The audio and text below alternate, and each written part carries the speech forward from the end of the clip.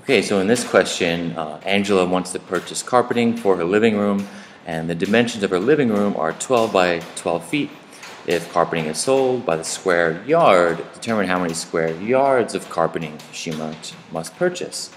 The question like this, of course, we're dealing with two dimensions, right? It's essentially a square floor where each side is 12 feet. So it's 12 feet by 12 feet.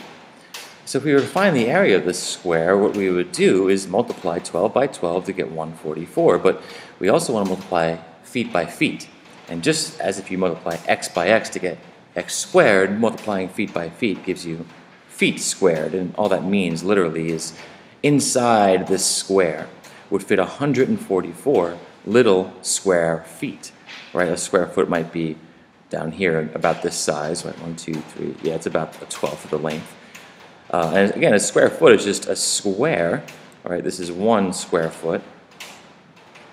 You can write it like this with the exponent. It just means square foot.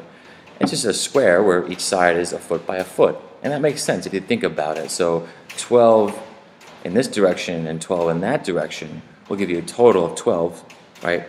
144, excuse me, square feet. 12 in each direction. So there's 12 in this row, again and again and again, row after row of 12 square feet. So let me just show you because I said the wrong thing there. This row, for example, potentially your first row, it would have 1, 2, 3, 4, 5, 6, 7, 8, 9, 10, 11, 12. Pretending I drew that perfectly, right? That's 12 square feet. Layer after layer, do that 12 times, you get 144 square feet. That's the basic idea. And here they want us to convert to yards. So the usual tendency is just to take this number and triple it because we think, oh, and here they say it, 3 feet is 1 yard. So you'd either triple it or divide it by 3. Common mistakes, right? But here, if 3 feet is a yard, right, think about what would happen with square feet. It makes sense then that it takes 9 square feet, to give you 1, right, square yard.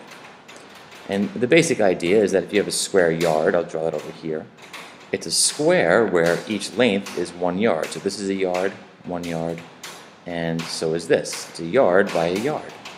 So that means what? Well, each yard is 3 feet. 1, 2, 3.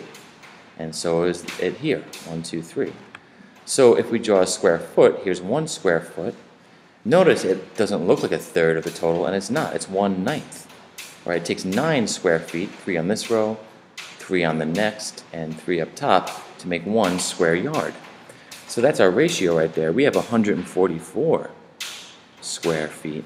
We want to know x yards. What is it? All right, how many square yards? So we can set up a proportion or just solve this ratio. I'm going to solve this ratio. I know that 9 goes into 144 evenly. Why? Well, because 4 plus 4 plus 1 is 9. And when you sum up the digits of a number, and you get a multiple of 9, 9 will go into that number. So it's just a matter of finding how many times 9 goes into 144 and multiplying 1 by that same amount to keep your ratio consistent or proportional. So if you're feeling stuck here, just multiply 9 by numbers that you think might bring you close to 144. Let's just try 15, right? 9 times 10 is 90. 9 times 5 is 45. And that almost gets us there. 90 plus 45 is 135. And we have how many more to go? Well, 9 more to go to get to 144. So it tells me that 15 is not the amount of time to scale it up, but 16. 1 more 9, right? 16 groups of 9 instead of 15. So I'm going to multiply this by 16. That means I'd also multiply this by 16, the yardage. So here we have 16 square yards. And you could test that, right? Our ratio is every square yard you have, it's 9 square feet. So if you have 16 square yards, multiply it by 9, right, and you'll get 144. All right, thanks.